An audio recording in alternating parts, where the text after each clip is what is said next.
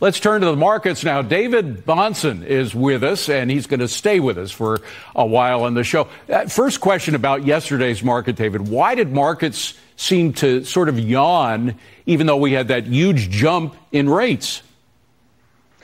Yeah, it's important to point out that markets had been going down in concert with rates moving higher all of last week. And so I think it was just sort of a pause. But it was a big from that pop. heavy It was a big pop yesterday.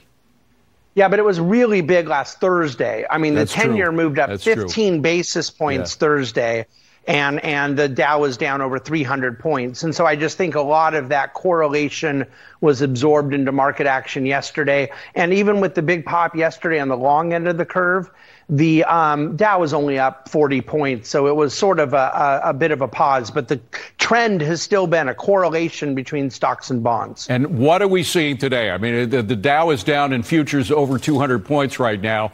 Why do you think the investors are nervous?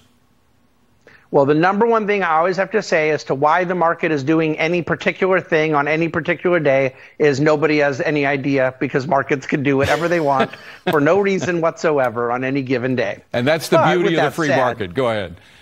Yes, it is. Yes, sir, David. Look, the market right now is jittery. There is not any news to push it higher. And this is the part I can't emphasize enough.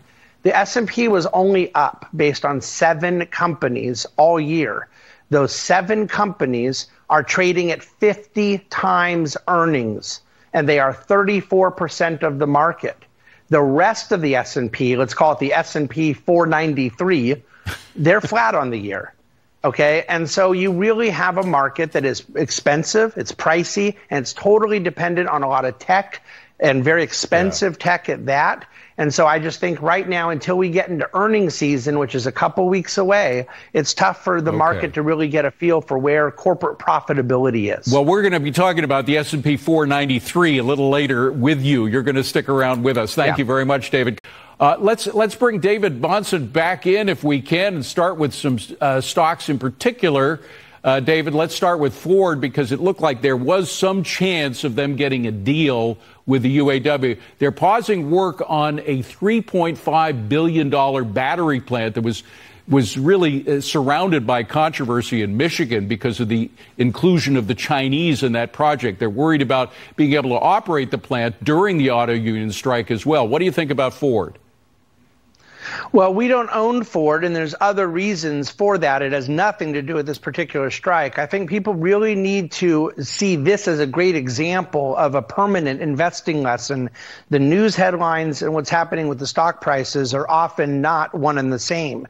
The stock prices of Ford, GM, et cetera, have largely shrugged off the strike over the last couple of weeks. A lot of it just is based on the fact that they assume there will end up being a deal, and a lot of these things are already priced in. And so that's an important thing to remember about the way stock market works. Switching to tech, and let's talk about Meta for a second. They've got this new social media app. It's called Threads, and it's not seeing a lot of growth. They haven't done much in terms of competing with Elon Musk.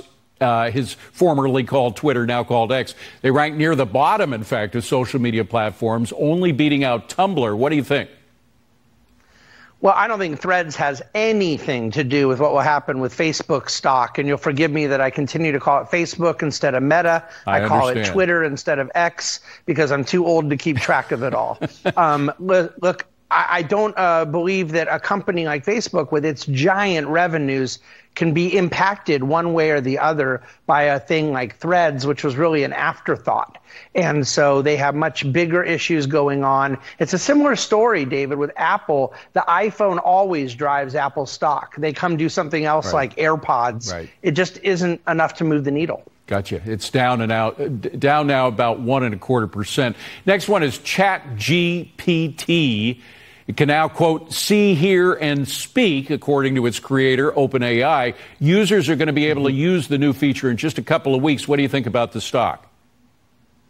Well, again, you're talking about Microsoft's large position, and there being a lot of other places that have a position in AI framing. But our position on AI is that investors need to be very careful, because there's one of two things out there. I'll do this quickly. Either it is a real play on artificial intelligence and it's already priced in or expensive, or it isn't even a real play on AI, that there are different companies marketing AI and yet not really monetizing it. All right. Now, there's this dust-up, an interesting dust-up between Apple and Google. The Justice Department accusing Google of using licensing agreements to monopolize online searches. An Apple executive is going to be testifying tomorrow about it in federal court. He is expected to claim that Apple chose Google as its default search engine because it's the best product available, and that Apple did not create its own search engine because Google already exists. What do you make of all this? Is this too much government getting into business? It's too much government getting into business, and it's too much business getting into government. I mean, that's the whole thing with these companies that want to use the government as an ally to put a moat around their business when it's convenient for them, but then they want government to go away on the other side of things. And so this is the problem I have with cronyism, is I do not think the government needs to be involved. Let these companies fight it out. But they really are incredibly hypocritical about when they want government protection and when they don't. You know, Milton Friedman used to say the biggest enemy of the free market is not the socialist, it's the businessman who wants protection from the free market. So I think you're onto something there. Next one, David, we're going to take a look at Rivian if we can here. It's trading up about 2% right now. One analyst at Baird says they're going to win the quarter while Tesla continues to face hurdles and won't deliver as strong results. Come back in here. Who would you choose, Rivian or Tesla on this one? Oh, I mean, we don't own either, and this is not a space that I feel strongly about, other than the fact that we invest in profitable companies, and Rivian's losses are monumental. Yeah. And so if you're talking about one quarter, then I have no take whatsoever, and neither should the analyst at Baird, because they have no idea what's going to happen in one quarter. All right, final one. We want to give you input here because you're so bullish on dividend picks, and you've got some of the best ones out there. Start with Cummins, by the way. Yeah, Cummins, ticker CMI, is a brand new position to our portfolio.